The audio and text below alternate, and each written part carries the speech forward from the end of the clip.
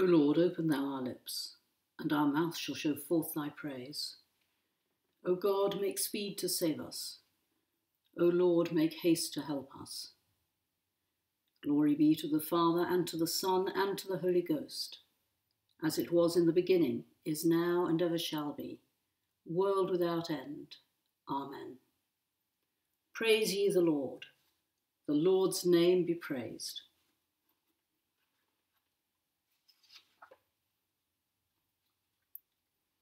O Lord God of my salvation, I have cried day and night before thee. O let my prayer enter into thy presence. Incline thine ear unto my calling. For my soul is full of trouble, and my life draweth nigh unto hell. I am counted as one of them that go down into the pit, and I have been even as a man that hath no strength. Free among the dead, like unto them that are wounded and lie in the grave, who are out of remembrance, and are cut away from thy hand. Thou hast laid me in the lowest pit, in a place of darkness, and in the deep. Thine indication lieth hard upon me, and thou hast vexed me with all thy storms. Thou hast put away mine acquaintance far from me, and made me to be abhorred of them. I am so fast in prison that I cannot get forth.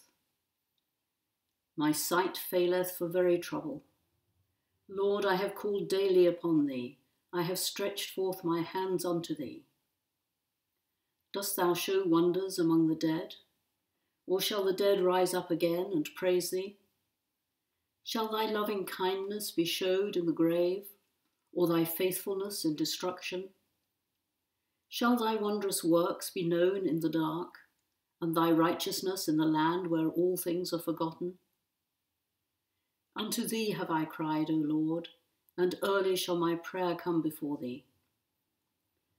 Lord, why abhorrest thou my soul, and hidest thou thy face from me? I am in misery, and like unto him that is at the point to die. Even from my youth up, thy terrors have I suffered, with a troubled mind. Thy wrathful displeasure goeth over me, and the fear of thee hath undone me. They came round about me daily like water, and compassed me together on every side. My lovers and friends hast thou put away from me, and hid mine acquaintance out of my sight.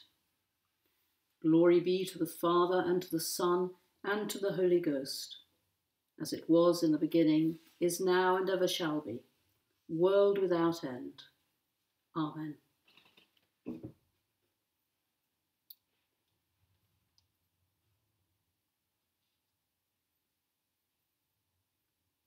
The first lesson is taken from the book of Genesis, chapter 7, beginning to read at verse 11.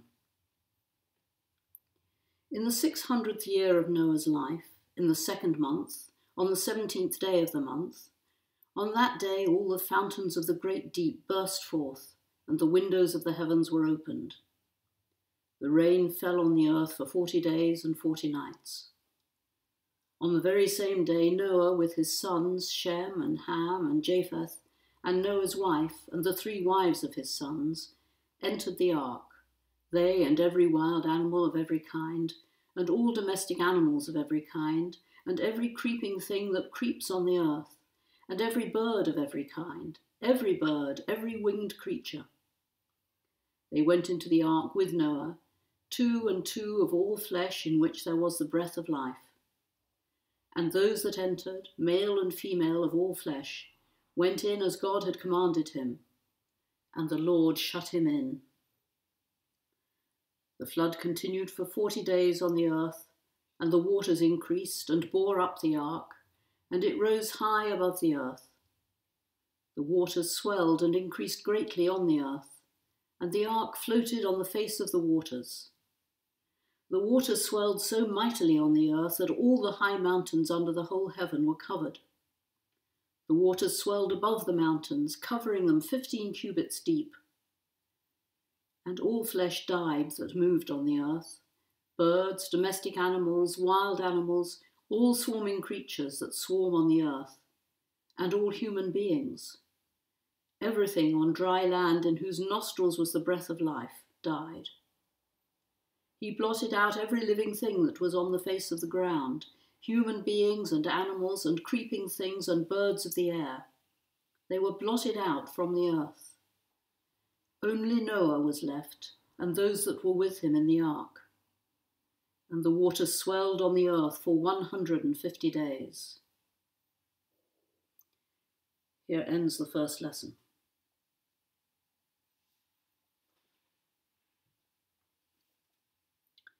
My soul doth magnify the Lord, and my spirit hath rejoiced in God my Saviour. For he hath regarded the lowliness of his handmaiden. For behold, from henceforth all generations shall call me blessed. For he that is mighty hath magnified me, and holy is his name. And his mercy is on them that fear him throughout all generations. He hath showed strength with his arm. He hath scattered the proud in the imagination of their hearts. He hath put down the mighty from their seat, and hath exalted the humble and meek. He hath filled the hungry with good things, and the rich he hath sent empty away. He, remembering his mercy, hath hope in his servant Israel, as he promised to our forefathers, Abraham and his seed forever. Glory be to the Father, and to the Son, and to the Holy Ghost, as it was in the beginning, is now, and ever shall be, world without end. Amen.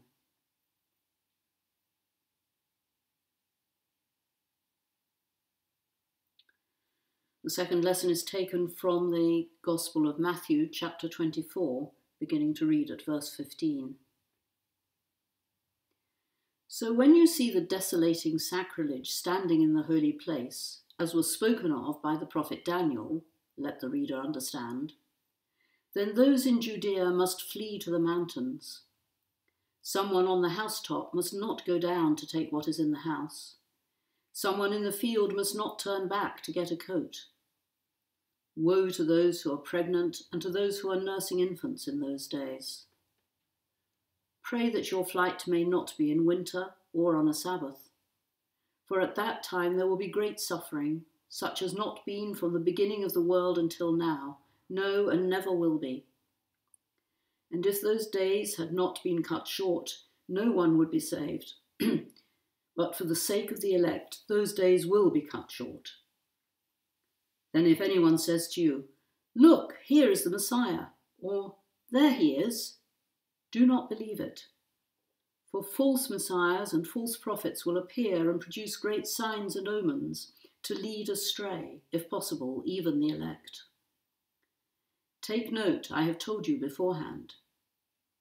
So if they say to you, "Look, he is in the wilderness," do not go out. If they say, "Look, he is in the inner rooms," do not believe it. For as the lightning comes from the east and flashes as far as the west, so will be the coming of the Son of Man. Wherever the corpse is, there the vultures will gather. Here ends the second lesson.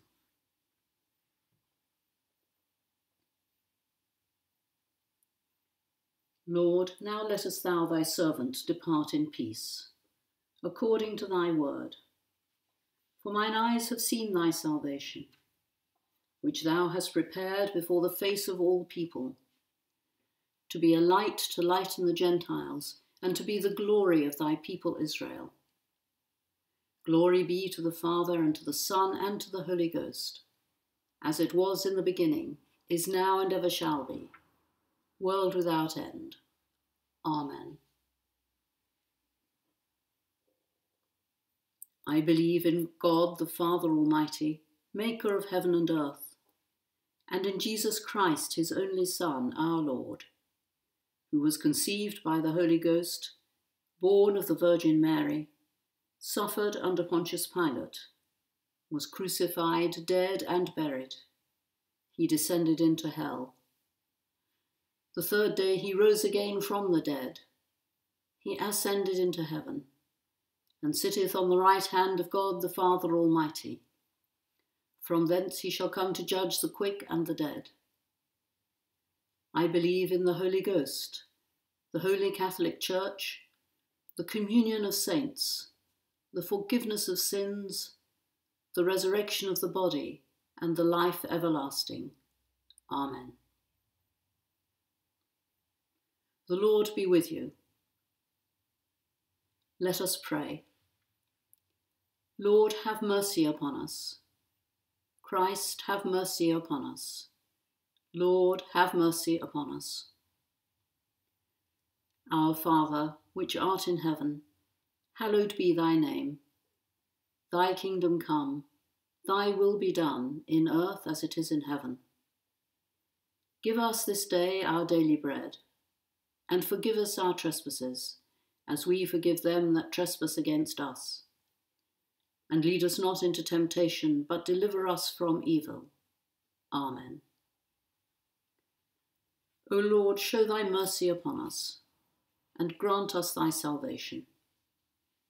O Lord, save the Queen, and mercifully hear us when we call upon thee. Endue thy ministers with righteousness, and make thy chosen people joyful. O Lord, save thy people, and bless thine inheritance. Give peace in our time, O Lord, because there is none other that fighteth for us, but only thou, O God. O God, make clean our hearts within us, and take not thy Holy Spirit from us. Almighty and everlasting God, who dost govern all things in heaven and earth, mercifully hear the supplications of thy people, and grant us thy peace all the days of our life, through Jesus Christ our Lord. Amen. O God, from whom all holy desires, all good counsels, and all just works do proceed, give unto thy servants that peace which the world cannot give, that both our hearts may be set to obey thy commandments, and also that by thee, we being defended from the fear of our enemies, may pass our time in rest and quietness, through the merits of Jesus Christ our Saviour. Amen. Lighten our darkness, we beseech thee, O Lord, and by thy great mercy defend us from all perils and dangers of this night, for the love of thy only Son, our Saviour, Jesus Christ. Amen.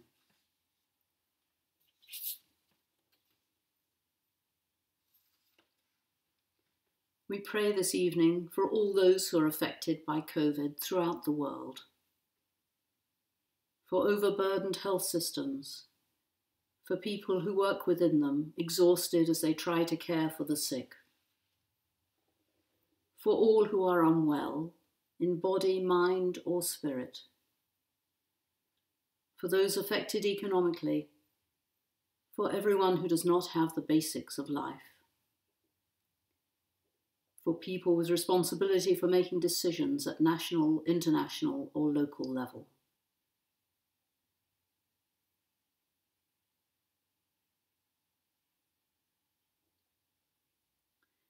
Watch, O Lord, with those who wake or watch or weep tonight, and give your angels and saints charge over those who sleep. Tend your sick ones, O Lord Christ. Rest your weary ones. Bless your dying ones. Soothe your suffering ones. Pity your afflicted ones. Shield your joyous ones. And all for your love's sake. Amen. O God, the protector of all who trust in you, without whom nothing is strong, nothing is holy, increase and multiply upon us your mercy, that with you as our ruler and guide, we may so pass through things temporal, that we lose not the things eternal. Through Jesus Christ our Lord, who lives and reigns with you and the Holy Spirit, one God for ever and ever. Amen.